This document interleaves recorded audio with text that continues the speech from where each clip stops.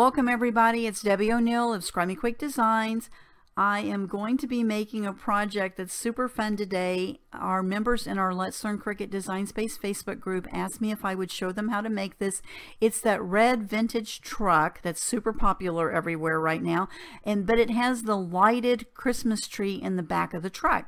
So I'm going to show you exactly how to make this. In this particular one, we're going to be using Cricut iron-on vinyl.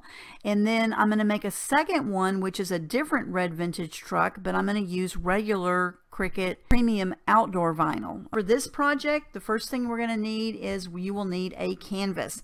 So I will have a supply list here for you, and I'm going to go over all the supplies in a minute.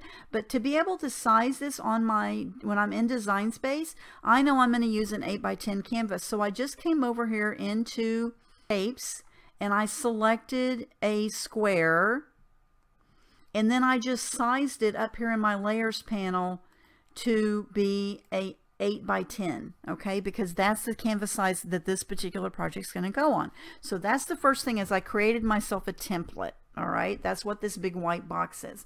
And then I took the image of the truck and I sized it until it fit on my project the way that I wanted it. So depending upon what frame you're using for the 8x10, I've already got everything sized to fit on an 8x10 if you want to use the same file. So in the description where you see this video on YouTube, I will have my Design Space file link there for you, and you'll be able to make it exactly the way I did. I wanted to add a saying to the top of this, okay? So I went into Design Space. There's a ton of Christmas holiday sayings. Let me show you how to find those. So I went into Images, and then I go into Categories. I want to go into Categories, and then I want to go down to where it says Christmas.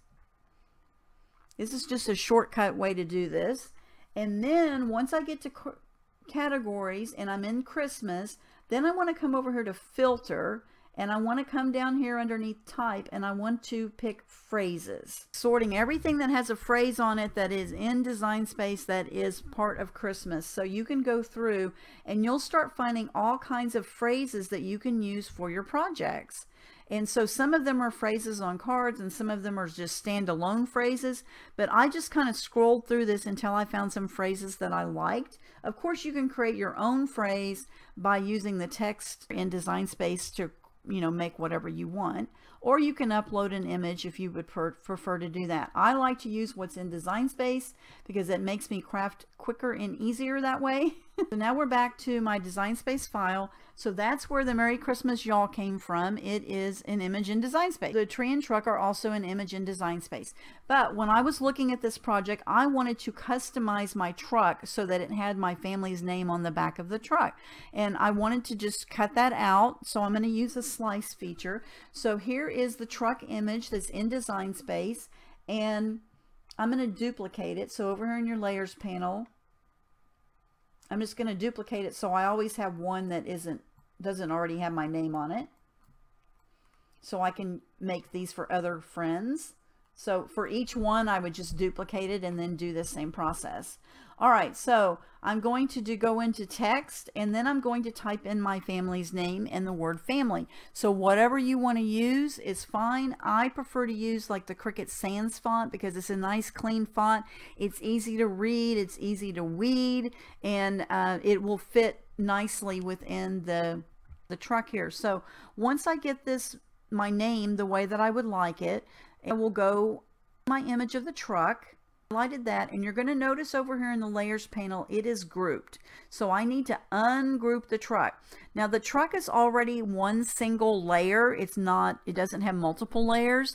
It has multiple colors, but they're all on the same layer level. Okay, so if it had multiple layers, you would have to then ungroup the whole thing and then just find the one layer that you want to slice on, because you can only slice one single layer at a time. So that's why I only had to ungroup it. And then I'm going to take my name. I'm going to just do send to the front, so it'll be here. And then I'll figure out where on here do I want to have this so it looks good. There we go. I'm going to highlight that, and then I'm going to do Control Shift, and then I'm going to highlight the truck. Okay, and now in your layers panel down here on the bottom, the word slice is going to pop up, and now you can use the slice feature. So I'm going to slice it. Okay, so I'm going to pull this away, and now I have the O'Neill family on the back of my truck. And then I'll just group this. Okay, so that's showing you if you wanted to put a name on here, you could certainly do that. Okay, so now I have single layers for all of my images that are going to go on my truck. Leave this on here. I'm going to get rid of this one. I don't need it. But when you get the design space file from me, it'll be in the description of the video.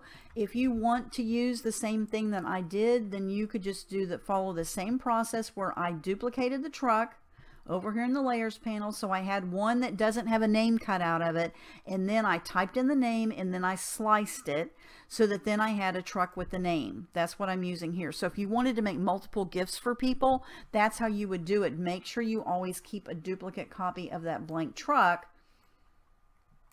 so that then you always have one you can use.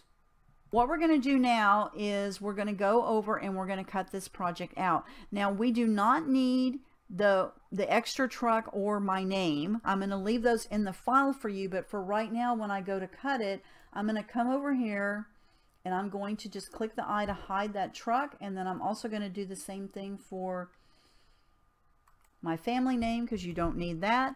And I don't need the box. The white box was just the template that we created for this project, so I'm going to go over here and hit the little square eye on the square, and now I have just exactly what I want to cut out to make my project. So we're going to go over into Make It, and we're going to go to our matte screen. All right, now because we're working with iron-on, we have to remember to mirror our image. So we want to go in here, and I'm going to click the mirror button on each of these levels. So watch the shape. And when you click mirror, it's going to flip it over so that it's in the right orientation. So you want to do that on every one. So this is a good one to look for. So there's Merry Christmas, y'all, and the tires for the truck. So I'm going to go in, I'm going to hit mirror, and then it has now reversed those. So I like to go ahead and do each one before I do my cutting, because that way I don't forget to mirror my image. Okay, so now I can go back up to the first one and I'll be able to start cutting out what I want to do. So you'll just cut out everything, and then I'll show you how to go in and weed everything and show you all the supplies that I used. Okay, so let's talk about the supplies that you're going to need for the lighted Christmas tree with the vintage red truck, where we're going to be using iron-on. So the first thing is you need to have your iron-on. I'm using Cricut Everyday Light in red, green, silver, and black, and I will be applying it using my Cricut Easy Press 2, and I'll probably use the 6x7 size, and of course the Cricut Easy Press Matte to protect my surface. So you'll need to have those things, whatever iron-on you want to use. Now there's certain tools you're going to need, so we will be using a glue gun to be able to put our lights on the back of our canvas. So you want a glue gun and some glue sticks.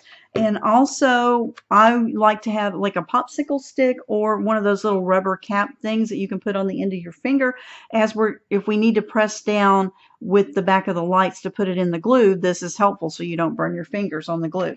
Now we will need to slice the back of our canvas to put our lights through. So we want to make sure that we have some type of an X-Acto knife. I'm using the Cricut True Control knife because I like the fact it has a nice grip on it, and these blades are very sharp and do a great job in slicing into the canvas. A paper piercer is not usually good enough because it doesn't make a big enough hole for the shape of these lights. So some type of X-Acto, the True Control knife works great. A weeding tool, of course, because we'll be weeding the vinyl, and then also a pair of scissors because we'll want to trim up the vinyl to get it ready to put on our canvas. Now, let's talk about the lights, because you can't have a lighted canvas without lights. Now these are little fairy lights. That's what they call them. They're LED lights, and I get them on Amazon, and they come in packs of either 3 or 6 or 12 or whatever. I tend to look at whatever looks like the best price to me. I will link it up in the description in the video, as well as all the other supplies here. And these come in different colors. So this is the bright white, okay? So you can kind of see that it probably has a little bit of a blue tint on camera. And then also they have warm white, which is more of a traditional old-fashioned white yellowed kind of light. Okay. And then they also have multicolor. Okay. So for this particular project, I wanted to use the multicolor lights on my tree. So I will be using multicolor. And these just switch on and off. Okay, and we'll be applying them to the back of our canvas. And this little doohickey here, you might want to use some Velcro, or use some tape. It's up to you what you want to use. So, but you will need your lights. Okay, and then of course you're going to need your canvas. So we'll be working on an 8x10 canvas. This is just a stretched canvas. It's an artist canvas. You can get them at the craft stores. I buy mine either at Michael's or online. I tend to like to get them when in the value packs, because then they're usually a lot cheaper that way. And I'll wait till they go on sale. Stretched canvas means that it is on a stretched canvas across a wood frame. Okay, so you're going to end up with this hole in the back here, right? And the secret to getting good adhesion when you work with canvas is you need to put something behind this hole so that you have something to press against. Because if you were just to flip this over now and try to iron on it, you're really stretching the canvas and it's pushing down into here, and you may not get the best adhesion on your canvas. So the tip to that is find a book or a board or something that would work, that's going to fit in the back of your canvas. It doesn't have to fit just absolutely perfectly. I just happened to find a book that fit great, but you want something that's fairly flat. I don't want it standing up too high outside of the canvas, because I want, when I go to press down to create on my canvas, I want to have a good even surface.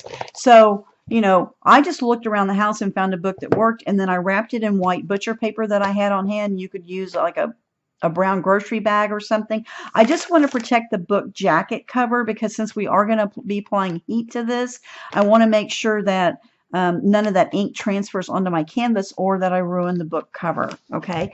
Now, you know, the used bookstores are great places, or when the libraries do their big sales at the end of the year to get rid of, you know, books. This is a good thing to do. And then of course you'll need a light grip mat to be able to cut out your iron-on vinyl.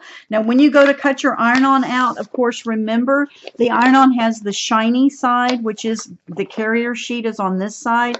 And when you go to apply your iron-on, you will be putting it the shiny side down on the mat, and then you'll cut out your image, and then we'll weed that. So I'll show you weeding, but I wanted to show you right now that you want to make sure that you have mirrored your image, and that you want to make sure that you put the shiny side down before you go to cut. All right, so let's get started. Okay, so once you get all your iron-on vinyl cut, then you need to weed it. And I've already done some, but I wanted to just show you the process. So I kind of trim around the vinyl piece that's cut so that I end up with a smaller piece to deal with, and then I'm saving more material to use on a different project. So you want to take your weeding tool, and you're just going to grab an edge and then pull this back. And this iron-on feels a little bit like a piece of plastic. And it just comes off of that liner just like that. Okay, so this part, you just throw it away. You can't reuse that. And then you will have your weeded image. Okay, and then what I want you to do is trim around your edges of that. Now we're going to leave just a little bit of that liner around the edge of each of the shapes, but you are not going to cut onto the actual vinyl. You're just cutting that plastic liner just around to leave just a little bit of it. That plastic liner is what the heat's going to be against, so we don't want to cut into the iron-on when we're doing this.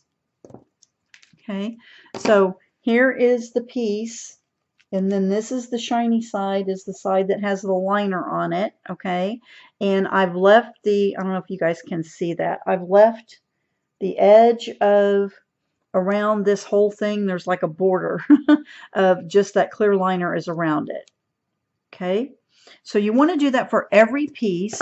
I like to weed using my mat. It just makes it a little easier to keep it in place. That's a personal preference, so however you like to weed. And then we have our project all weeded out. Let me show you. So I've gone around even that little piece of the window. I've trimmed around the edges of that. So it's mimicking it as close to it as I possibly can. The flat side of the tree image, this side needs to be trimmed fairly close to that edge because we're going to be laying it into our project, so it's easier to do that. And up here around the edge of the tree, I'm just going to take my scissors and do a little fussy cutting around that. Okay, so we're getting to the point where we're going to be able to get these ready to go on our project. I did the same thing with my image. That's the phrase. I just kind of cut around it. And also on the wheels, so same thing. I left the wheels together and then I weeded away the rest of it. So I have the wheels and they're spaced appropriately. That's why they cut out that way in Design Space. So they go in the right position on your back of your truck. And then I've already weeded away the vinyl for the red truck. Okay, now when you go to do your letters, if you have added your name to the middle of the back panel of the truck, make sure you leave the centers of your letters in place as you weed away the excess.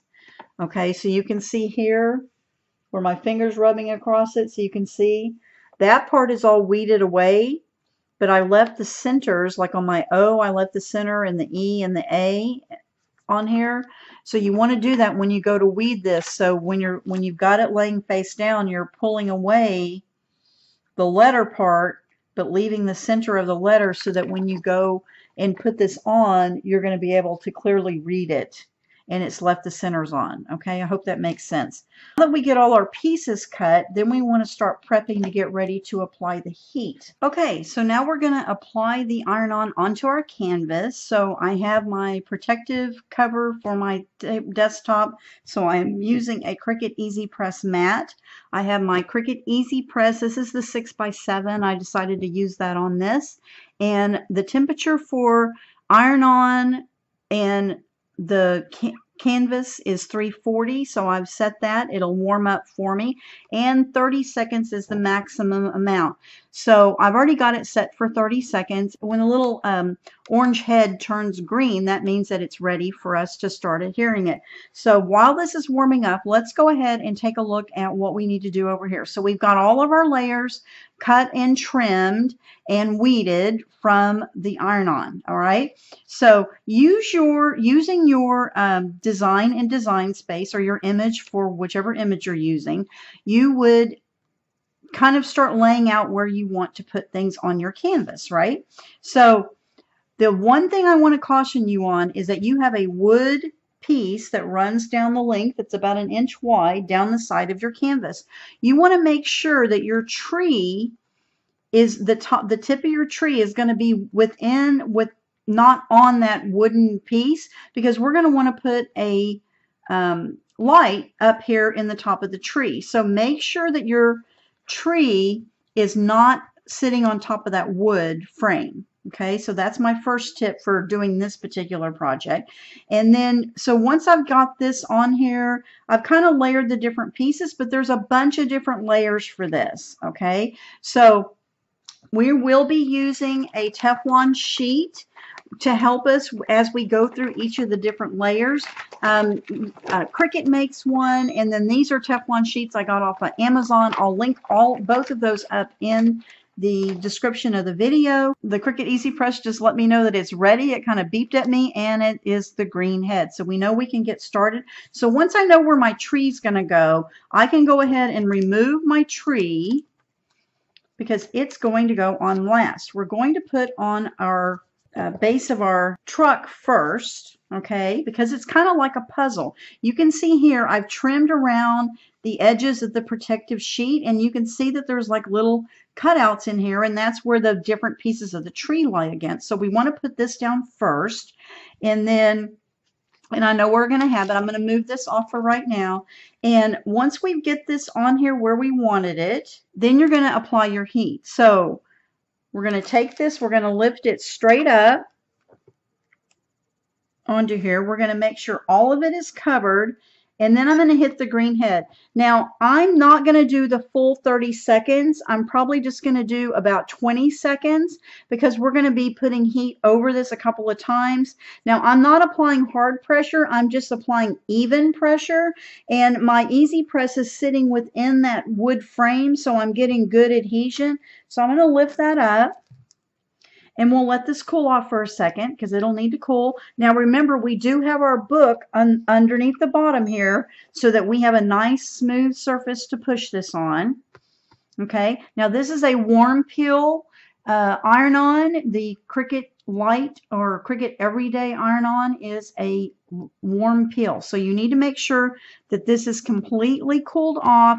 Right now, if I put my fingers on it, it's too hot to touch it.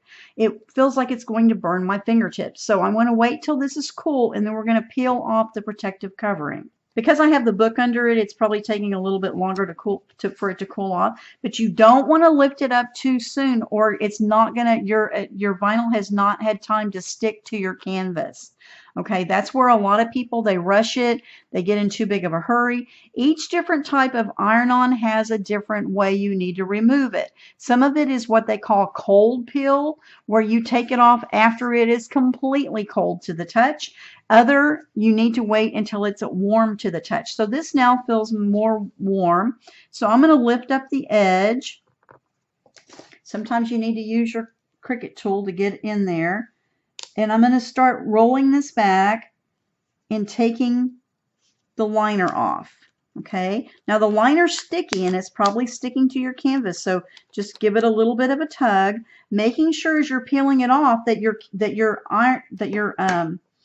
vinyl image is stuck onto your project. If it looks like it's lifting up, lay the liner back down and add just a teeny bit more heat to it, and then go through the cooling off process again.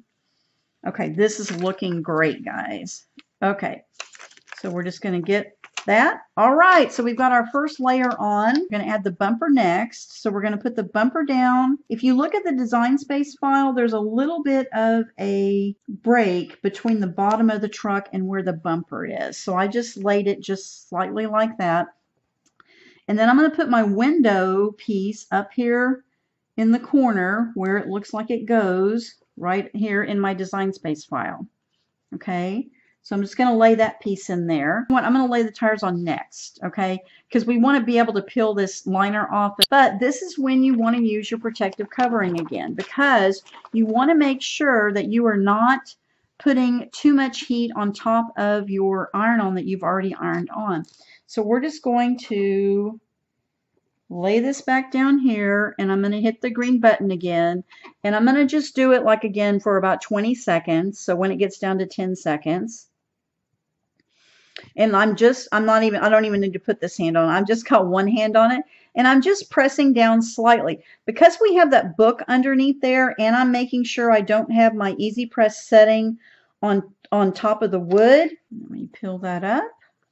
Okay, and we're going to let this cool. It'll take a second or two, right? So once you let it cool, then we're going to peel that layer off, and then we're going to put our tires on. This is how you're going to do it as you're piecing different iron-on together. Now this image was multicolor, but it was not layered, okay? If it was layered, there would be colors laying on top of each other. This one came as one flat piece. Okay, I think we should be good. I'm going to go peel up the edge of this and see if I can lift it off. Perfect. Okay, so it's good.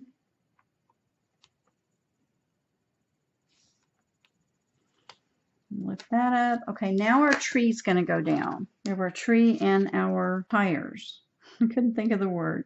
So you're going to put your tires down. just like that. And now we're going to lay our tree on. Okay, so the tree's kind of like a little bit of a puzzle. You can see where there's indents around the edge of the truck, and it's definitely not going to be on the frame there.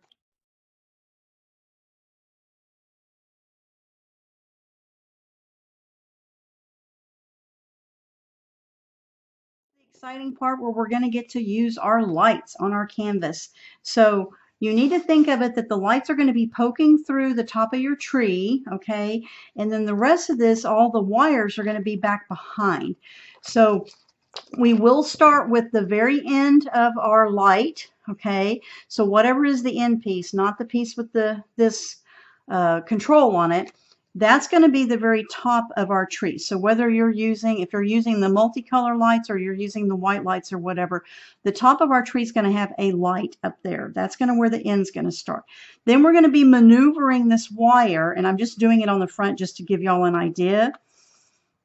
You're going to maneuver the wire until you have kind of covered the whole thing and making sure that you have light shining through. So the wire's just going to get twisted. You're going to keep going through, and there's 20 lights on here, okay? So you're going to have 20 lights on your tree, and you'll just kind of keep maneuvering it around. So just to give you a feel for what it's going to look like, look how pretty that's going to look.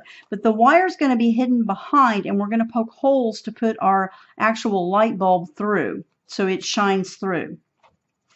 Now, the end piece down here, okay, this piece, the last light on your string is going to need to end up down here at the end, on the end of your tree. Okay, so as you're putting your lights on, just kind of make sure you're thinking about that the end one needs to end up down here on this part of the tree.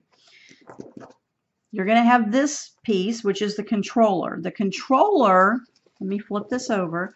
The controller is going to need to sit down here on the inside of your frame so that people can turn their lights on or off. Okay, so that's where it's going to end up, here in the middle, down like this. All right, so we're going to do this. So the lights are going to go in. Okay, so there's the lights, and then this is kind of the direction that we're going to be going with that. We can turn the lights on if you want. Now, what I like to do is go ahead and start poking holes in the front of my canvas. So I've got it raised up, right? I don't have my book back here anymore. And I'm going to take my X-Acto knife, and I'm going to go ahead and just start making a little slit where I want some of the lights to go.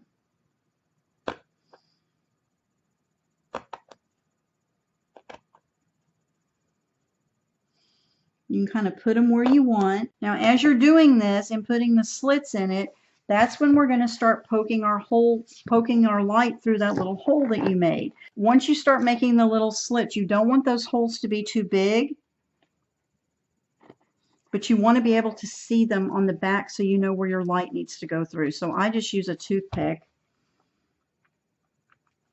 That'll help push that through. Toothpick or something is helpful to be able to poke your holes. So once you've kind of made your slits, you can go in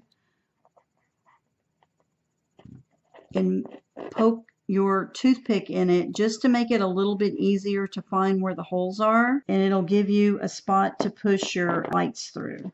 And then what I did was once I had the holes, so you can kind of start seeing the holes, then you just start pushing the lights in. Okay, so go ahead and warm up your glue gun, and then you can just maneuver the wire around on the back. It doesn't matter about the wire because you're just going to be, we're going to be gluing those down in a minute, but I want to go ahead and get a few of the lights in first.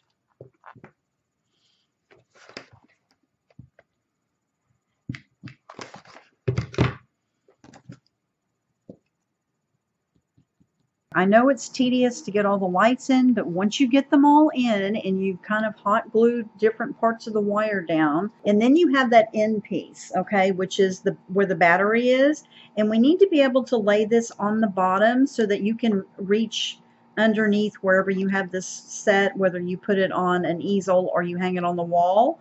And so we want to set it down here on the bottom. Okay, and I tried hot gluing this, but what happened is these don't like the hot glue because that's where the battery is. So I thought we could hot glue them. We're not able to do that. It's just I couldn't get it to work by hot gluing it, but it works fine if you take some double-sided sticky tape or you use some Velcro, double-sided Velcro. You could do that. So I'm just going to use some of my score tape. I just grabbed my 1/4 inch tape, so I'm putting 3 strips on the back of this just to give it enough to hold it on. But and then you're just going to lay it here on the bottom edge and then just press down firmly to get it to stick. And then I'm probably going to go ahead and lay a piece or two. I did not want to put more. This end of the wire is much thicker, and I didn't really want to put more hot glue on the back of the canvas there. So I'm just going to use some double-sided tape here, and I can kind of tuck the rest of that underneath the frame just a tad, and that should be fine. Okay, so the back of your canvas is going to look like this now that you've got your lights all in and you have this on. And now we're going to see the magic of the frame. So I'm going to turn it on with the switch. Ta-da! Woohoo! All right, so this is super fun.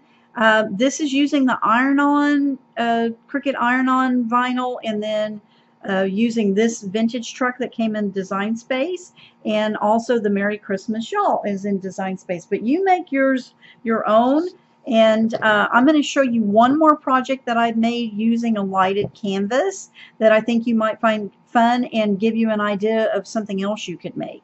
Now this piece is a canvas piece that I made on a black canvas that it's lit up. It's hard to see on camera because it's those more vintage yellowish lights that I showed you.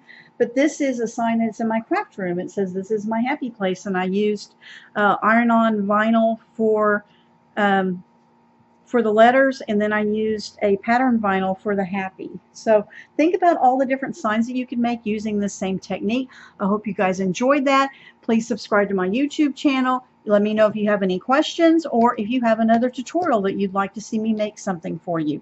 Talk to you later. Happy crafting!